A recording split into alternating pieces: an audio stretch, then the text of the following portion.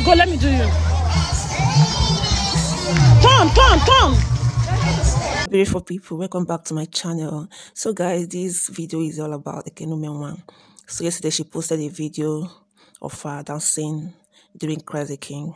She's a Catholic, and yesterday was the day all Catholics all over the nation usually proclaim Christ as the King of the universe. They do this by dancing and singing along the streets.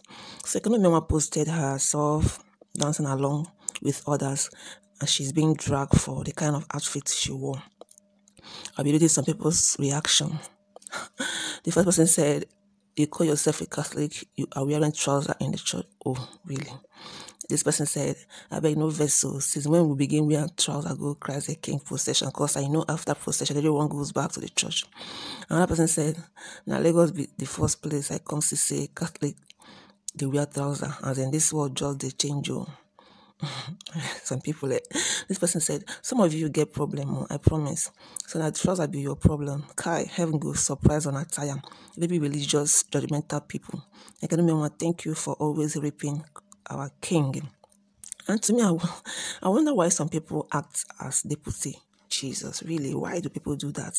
You can clearly see that this baby is dancing and worshiping God in her own way, and some people are condemning her. Even the Bible says you should not judge.